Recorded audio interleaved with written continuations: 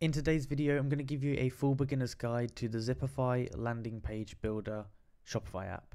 So the first thing you want to go ahead and do is go to the link in the description and click on that. It should take you to this page here. And then from this page here, you should be able to go and click the install button. And this should go ahead and install it on your store. So go here, click the install button, and you should be ready to go. So first of all, it's going to ask you for some onboarding stuff. Just press next. It's going to ask for your industry. Just put it as honestly as you can. It's going to ask for your revenue, your monthly visitors. It's going to ask how you heard about them. You can just put anything. And then it's going to ask you what you want to build first. So we can start off by just building either a landing page, product page, home page, or blog, or we can go straight to the dashboard. I'm going to start off and show you how to build a product page here. So I'm going to click build your page. So once we've done that, it's going to ask you, do you want full customization or partial? I'd recommend doing full because it gives you more flexibility. So it's going to go ahead and ask you what product you want to add it to. I'm going to go ahead and select this one here. Press next. And that's going to take us to this section here, which is the recommended templates. So these different templates are going to be pre-optimized for product pages. You can have a look which ones you like. I would recommend going for something like this one, which is the proven profitable product page. And this is one that's worked well for Boom, which is quite a popular brand. So you can go ahead and click the one you want and then go ahead and press use template. So first of all, it's going to ask you to put a product page name. Just say, put your product in there, something like that. It's going to ask you to choose a group, and it's going to ask you to add tags if you want to. I'm just going to press create here. Okay, so here we are now inside of the builder, and on the left hand side you can hover over each of these different elements here and it will show you on the screen what it is. You can also go onto any of the elements here and hover over them, and you can just click on them and that will allow you to edit it. So we can go ahead and click on this section, for example, and then on the left hand side it will show you stuff like the layout, the alignment, the backgrounds. You can change the color, you can add images, the spacing, the visibility, and the advanced settings. Also, if you click an element on here and you press this little drop down here, it will show you each of the other elements inside that, and you can keep going on the drop downs until you get to the very bottom of the bundle, I guess, and you can see all the different elements inside. Each different element is very easy to edit. You just click on it, and on the left hand side it will give you all the different options it has. And for this, I would just recommend just trying and just playing around with it, seeing if you get the settings you like. But I would recommend also not changing too much from the templates because they're obviously designed to work quite well.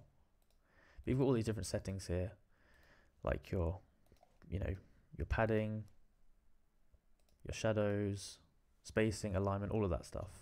You can also go over to something like a text box here. You can double click it and this will allow you to edit the text. So you can be like, this lamp is really cool. And then you can select this here and you can format it. Stuff like strike throughs, all that kind of stuff. You've got your different sizing and all that kind of stuff here. You've got your fonts, everything in there basically to change the text. You can even go to this bit here, which is AI, and you can use this to write some AI text for you. So you could say something like, write a enticing description for my bird lamp. You can select the tone of voice, let's say persuasive, generate text, and it's going to go ahead and generate that for you. And if you want to, you can go ahead and rewrite it, shorten it, longer, simplify, or just go ahead and insert it like that. We can also go to the top and view it on iPad and mobile mode and just have a look what it looks like. And you can press this button here, which is preview mode, and this will preview what it actually looks like. Once you're happy with it, you can go ahead to the top and you can click on the publish button here, and you can just click publish, and that should publish it to your store. So you can go ahead and now live view it, and it should be ready to go on your store. You can see here we go. The product page is completely ready, just like that. Also, if you go up here into the settings tab, you can go to this bit that says Facebook pixel. This will allow you to put your Facebook pixel in, and you can track your analytics and stuff through Facebook on the product page. If we go back here to the dashboard, we can go over to this bit here which says split tests, and this will allow us to split test landing pages, so A/B test them. For this, you're going to have to go ahead and subscribe to one of their paid plans. They have their free plan, which gives you basic stuff, and then they have plans all the way up to $138 a month, which gives you all the features. Go and have a look on this, and depending on your needs, you can select which one's best for you. So back into the split test section, you can either split test landing pages or product pages. I'm just going to press continue on landing pages, and you can go ahead and select a control. And to do this, you're going to have to pick a landing page that you've created already. So, have 2 different pages ready to go. So you can select one as the control, and then you can have a variant here. And for that, you can either copy the original page and then edit it a bit, or you can choose an existing page that you've already made. Now it's going to ask you for the goal and its page value. So page value means how much the page is brought across. There's also there's also an article about it here.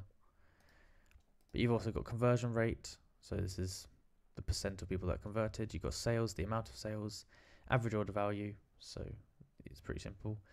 The product revenue. So how much people are ordering per product, and then the revenue per view. I would recommend just keeping it at either conversion rate or page value, or AOV maybe, or sales, depending on what you're looking for. You can also change the distribution depending on if you want more people to go to one page than the other. And you can basically start that, and you can just look at the data every single day, which is doing better.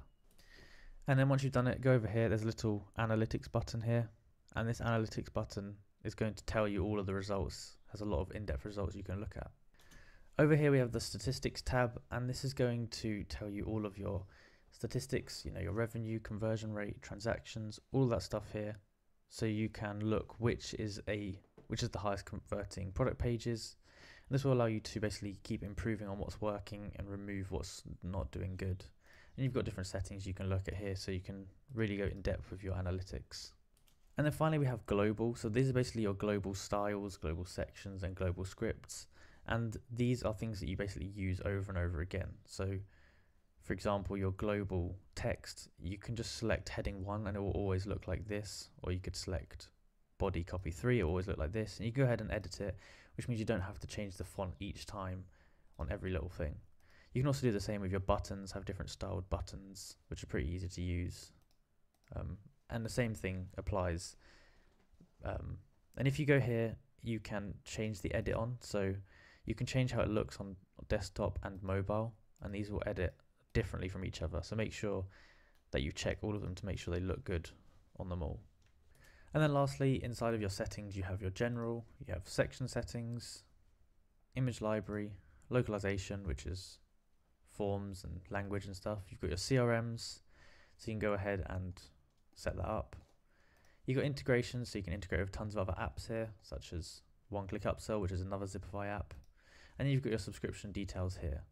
But that's basically how you use the app. If you enjoyed the video and found it useful, be sure to like and subscribe and comment down below that helped. Thank you for watching.